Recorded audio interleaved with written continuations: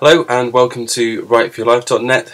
This post is going to provide a short tutorial on how to use document map and styles in Microsoft Word to navigate your documents better, particularly if you've got long documents, so something like a novel, or if you keep a lot of shorter articles in one longer document.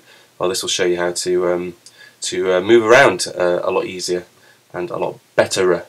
I'm going to be using a Mac version of Word, but I'll also include in the post below, I'll include instructions on how to use both document map and styles in the PC version of Word. Okay, so let's get cracking. Okay, so I've got a Word document open here, and what I think most people tend to do when I certainly used to, when I was starting a Word document, is automatically go straight to my title. So I would put my title in, so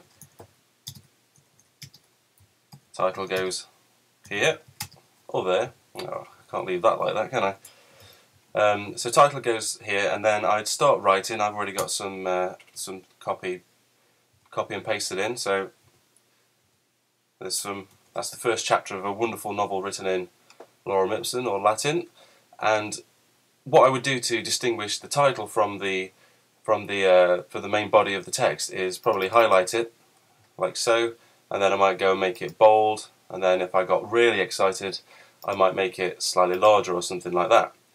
And that's absolutely fine, because then I can write the second chapter of my novel, or I can write, for instance, I could write another blog article and just create a long document with lots of blog articles in, and excuse me, and I could insert a page break or something like that, and then all I do here is write in my second chapter or title, depending on whatever it is you're doing.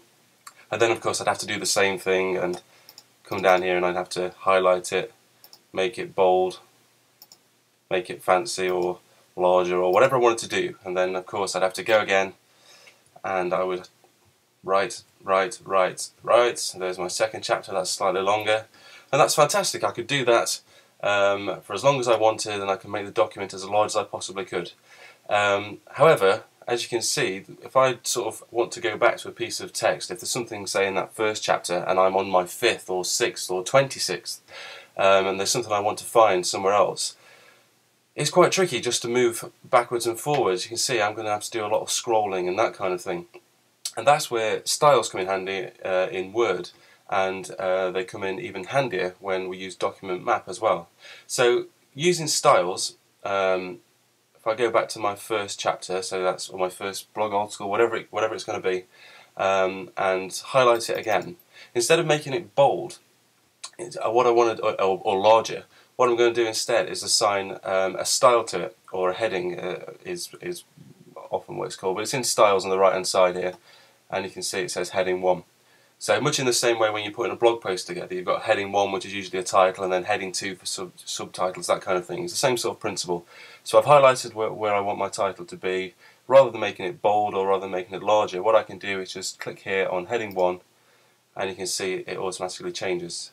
Now the default style for heading 1 on the Mac or on whatever it is, the way I've got it set up is it means it's blue, and as you can see here, it's got like a large space above it. But that doesn't particularly matter.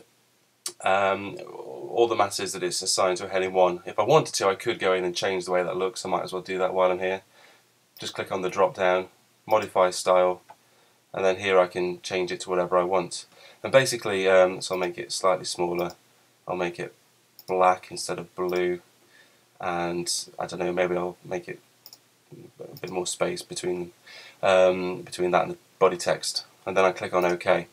And what that does, it means that every time I assign any title to a heading 1 style, it will always appear the same. So I don't have to remember how I've styled my titles, it will always be the same. So if I now scroll down to my second chapter heading, which looks it looks the same as it did as I left it before. If I highlight that as well and I make that heading 1 too, you can see it automatically changes to be presented in the same style as the first heading. So basically, instead of writing new chapters titles or new article titles and then making them bold and then making them slightly larger, all I need to do is to assign a heading 1 style to it, and it will make sure that they look exactly the same. So that's benefit 1, and benefit 2 involves using document map. On the Mac version of Word, document map can be found by clicking on the navigation pane icon, which is here, and then document map, which is just on the left hand side here.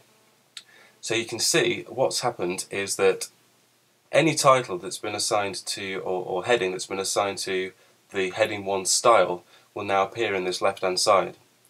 And what that effectively means is you're building up a way of navigating through your document. You can see at the moment I'm positioned on the second chapter. I'm at the start of the second chapter in my document, or the second title. But if I click on the first one, which of course I call Title Goes Here, it will jump, the document will jump straight to it, and my cursor will be in position, and I'm ready to find whatever it is that I wanted in that particular part of the document. Now, when that really comes in handy is if you have a long document. So if I show you my novel, like so, there it is. So that's the first chapter of my novel, and you can see the title here. That's a heading 1 style, because I've applied styles to all of my chapter titles. And if I click onto the navigation pane and document map, you can see that on the left hand side this is a list of all the chapter headings in my novel. So there are 44 of them, and this is a 226 page document, and if I know that I want to go and edit a chapter later on, for instance this one that's called Rhythms, I just click on Rhythms, and there I am. I've moved to page, you can see at the bottom here, I moved to page 160 of 226, and I'm ready to start editing in that particular part of the novel. And I can move around as much as I like, so you can see if I click around on these different chapter titles, you can see that the document is moving with me and the cursor is moving with me, and it means that I can navigate my long document really quickly and easily. And that's about it, I think. So it's got a quick overview. Instead of using bold and making titles larger, instead of doing that, you can select them and you can assign using styles. You can assign, I'm suggesting you use heading 1 style, and if you do that for every single title in your document, that will automatically create a kind of a navigatable or a navigable, or another word that is probably the right one,